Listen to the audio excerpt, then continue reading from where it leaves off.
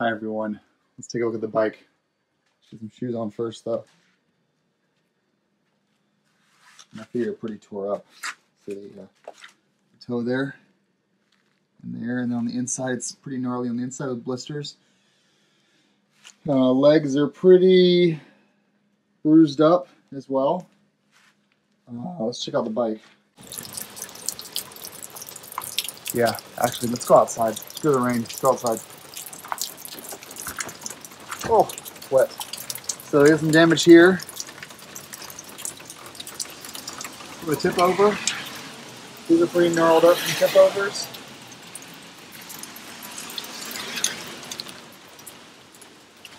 These are really gnarled up from tip over. This is from the crash. Right there. Of course, the X-head is scratched up on the side. Bar is really scratched up. And we have a scratched brake lever, and of course the Machine Art Moto handcards are completely off on this side. Got some dead bugs, very dirty lights, a very dirty windscreen. All right, let's get back inside. All right, that should work. I know I'm a little bit wet after that. Hello everyone, it's Adam here. You're gonna see this tonight. And the reason for that, I'm gonna go sit on the beta over here. Let's give the beta a little bit of love. The reason for that is because I can't put out a video for you immediately of my, there we go, trip, because there's just too much. There's too much video. 600 unique clips, only 400 gigabytes, believe it or not, but that's mostly partly due to the GoPro Hero 6's HEVC compression, as well as the iPhone 8 Plus's HEVC compression, which is like a quarter the size of a 4K 60 FPS video had you have shot it with the old GoPros or the old iPhones. So the HEVC makes it a lot smaller. It's about probably a terabyte of actual video. I'm doing something unique this time, which I'm going to assemble everything into one video, chronologically, assembled by day, and then including all the footage from BB-8's video as well. So he sent me all of his iPhone clips and his GoPro clips. So they're all going to be interlaced. I'm gonna caption them because they are copyright. They're owned by him. He granted me a license to use them, but I should still give credit to him, and link to his YouTube channel if he ever creates one. So you're seeing this kind of as a prologue to the videos, because I don't know how long it's going to take me to get it done. Not only that, I have 550 pictures off the Canon 5D SLR I need to edit and put on a Flickr. So it's a lot of video. Please be patient. A minor decompression of this trip, for those of you that don't want to watch hours and hours of video, is that we drove 3,600 miles. I think he drove 3,900 miles, so just shy of 4,000. I crashed once, a very serious crash that luckily resulted in no injuries, just to some replacement parts. The people that make these parts have already stepped in to really, they've impressed me with this stuff, and I'll make separate videos about that kind of stuff. The gear held up really well. We just had a blast. It was seriously a blast. I had so much fun on this trip that I'm looking forward to the next one. I think 10 to 12 days is about the most I can take. This was a 13-day trip. Around day 10, I started kind of feeling like I'm ready to be home. And like BB-8 said, I kind of beelined it home, and he's right. But when you're 1,000 miles from home and you're heading that direction, you just kind of get into your head that I can do this in 2 days, and we did. We did it in 2 days. It was a lot of fun. It sounds like I'm depressed. I'm not. I'm just trying to assemble everything we experienced in those many days. I mean, no cell phone service, no wall chargers, very few times to wash clothes, to sit down and cook a meal, lots of outhouses to pee in, Lots of shitty tasting water. Not many close calls with fuel, except for today when I had a 0 mile range getting to the gas station because I pulled into my house yesterday with 2 miles range left. I put my liter fuel bottle in there and then drove to the gas station with BB-8 behind me. We took some dirt roads, and then I'm like, oh, I have no range left. I got there just fine. Ended up putting 7.7 gallons in, so I still had 0.3 gallons left in the tank. Yeah, just a wild trip. The scenery up there is beautiful. The tires I picked were the wrong tires. It rained on us 4 days. We had one day where like 40-mile-an-hour wind gusts were throwing us into oncoming traffic. We saw a bear, but no moose. Lots of deer, lots of varmint, you know, that kind of stuff, snakes, that kind of thing. I just, you know, in some ways, a lot of my aspirations for the GS mods were kind of for this trip. You know, I had a goal state in mind, and I would say the modifications I did to the bike were overkill for completing this trip, but they also, some of them hindered me in that they add a lot of unnecessary weight. When I crashed at 55 miles an hour on gravel into a cloud of dust, the Machine Art Moto handguards broke.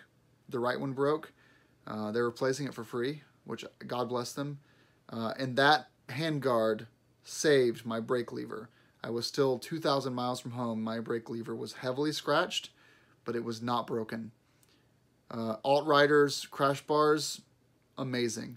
The Machine Art Moto X head, cylinder head guards, perfect. It completely saved my cylinder head from JB Weld, even though I had that with me. The Jesse box, break the bike here. The Jesse box got me home. Still held water. In fact, BB-8, you know, told me, dude, you don't need to replace this. Just keep running it until it breaks. He's probably right. But I still went ahead and asked them to send me another one anyway, and they're going to charge me full price for that box. But again, I'm not the first customer. It's not under warranty. It's damage. I get it. Still having issues with the clear water lights. The Sergeant seat and the seat backrest felt great, but the backrest kept kind of eating underneath the seat, so it caused some premature wear there on the leather. I'm going to send the pictures to Sergeant so they see that. And I should have brought more water and less fuel. The charging system I had was great. The SAE plugs with the 4 USB ports in the back. I would charge my camp, my headlamp, and my light during the day, along with my 48,000 milliamp battery packs. And then at night, I would use those to recharge my Sena, the GoPro, the cameras, this gimbal. All this stuff was kind of charged at night. So that was a fantastic thing to have. And I left it plugged in all the time and never killed the battery, which is amazing. It would pretty much get down to 12.6 volts and then would stop charging the power cords until I restarted the bike and got it to 14.2 again. It was a good time. Oh, yeah, $300 worth of fuel, 3,600 miles. Definitely sore. But I got back on the bike today and rode to work today. So, you know, it's not like I'm over motorcycling. I got right back on 12 hours later and rode to work. Yeah, I crashed on this thing. Going 55 miles an hour. It's the Climb Adventure 2011 suit. On my right side, you see anywhere? You see any seams broken? Slid on my back. You see anything broken back there? Slid on my elbow. This is pine sap. But all the seams are good. Everything's perfect. It's the way it was whenever I bought it. The very, very back, nothing. Just perfect. I also slid on my Badlands 2018 revision pants. Same thing, right side. Lots of pine sap, but they were even unhinged. They were even unzipped, and you know, they just came out flawless. It's almost like the crash never happened at these pants. I also crashed not using my Climb Adventure gloves, but I was wearing my Dakar Pro gloves. And where's the right hand? This is the right hand. I slid on this thing here.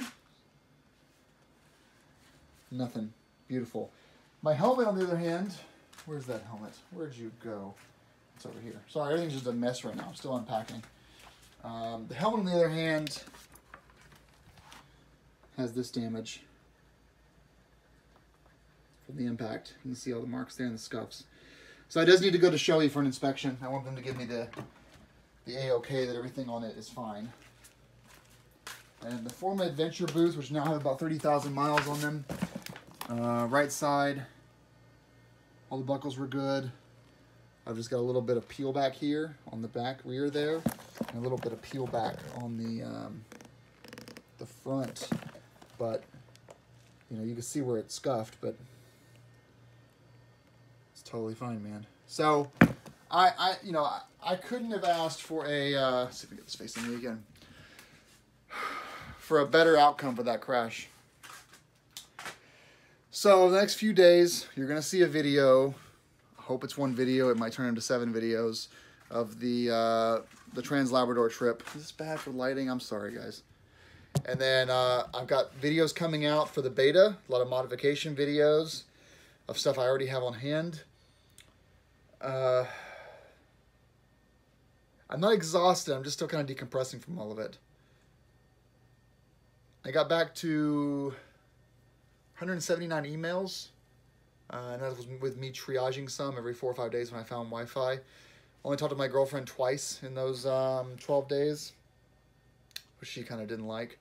The inReach worked really well. Everyone was able to track me. I was able to message my girlfriend after the crash saying I was okay. And sleeping was fine. I never got tired of camping. I got tired of the setup and the takedown every day because it was about an hour of work per day focused on basically assembling my campsite and breaking it back down again. I carried too many clothes. 6 shirts, 6 undies, 6 pairs of socks was too much. I could have gotten by with 2 of each because I did laundry every 4 days. And what else was extra? BB-8 and I each brought like air pumps, tool rolls, JB Weld, tire patch kits, jet boils, headlamps. We brought a lot of stuff that was duplicated of each other. So we could have really simplified that like immensely. And that would have saved us each about half of our panniers worth of junk, which means I could have put my clothes inside of the panniers as opposed to strapping it to the top in a waterproof compression sack. Other than that, though, I mean, it was, you know, both of us kind of agreed that we didn't know how the trip would go, so it was nice to have extras. But, you know, next time if we travel together, we know our skill level now, and we would just, you know, not duplicate our stuff like that. I wouldn't have brought my Kermit chair either. Where we camped had a table, so I didn't need the Kermit chair at all. I used it one night, I think, when we went to someone else's campsite. So I'm sorry, I'm sitting there rambling right now, but basically I'm looking at Final Cut Pro, which I'll put a little clip in here after of everything that right now is transcoding. It's a lot. Actually, I'm not going to do that because it's going to require me importing this into Final Cut Pro, and that's going to only add more time to this. So let's not do that. Let's just put this right on YouTube. It's just, I have a lot of work to do, and I'm already back at work, and I didn't take the rest of the week off because I want to keep some of my paid time off hours saved up for Heather and I doing something later in the year. It was a lot of fun. I recommend it to everyone. I really do. If you can get the bike up to New Hampshire, Vermont, stay with me for a couple of days, and then head off north, it's a wonderful trip. On the GSA, you don't need to bring fuel with you. On the GS, you should bring a couple liters with you. And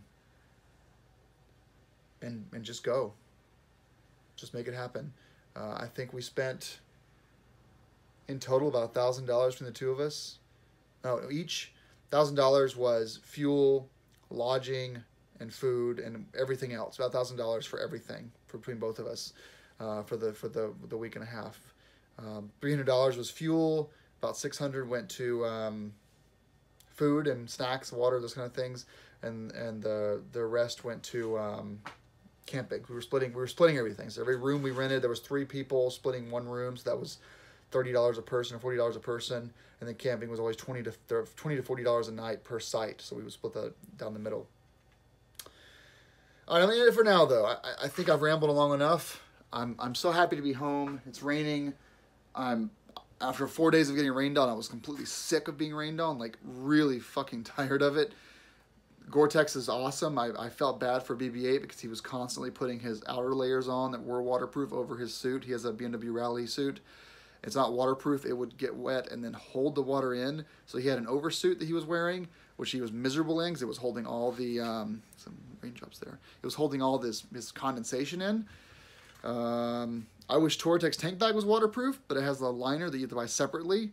And in my crash, the tank bag did not fly off, believe it or not.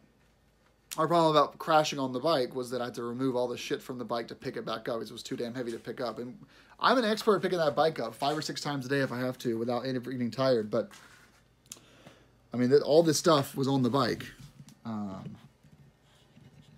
There we go. So we got tools, the lamp, tank bag, all this stuff here was on the bike. Plus we had the water and the fuel was on there.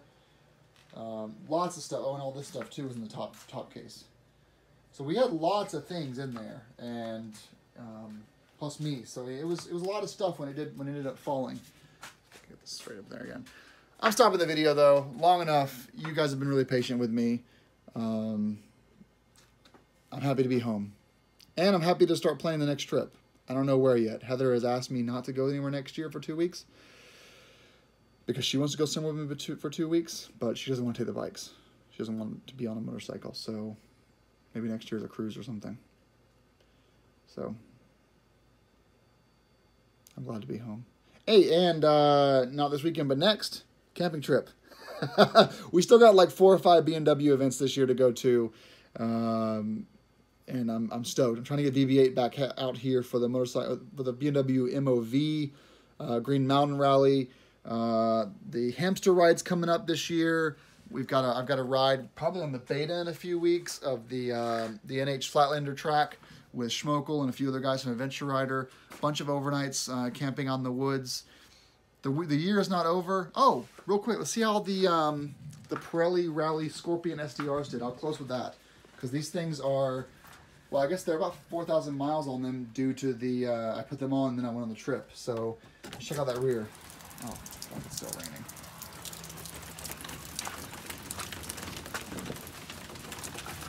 There you go. So here's my finger. So still about 500 miles left in that rear. I can probably get 5,000 out of it if I'm careful. So that's the status update of that. Alright guys, thanks for watching.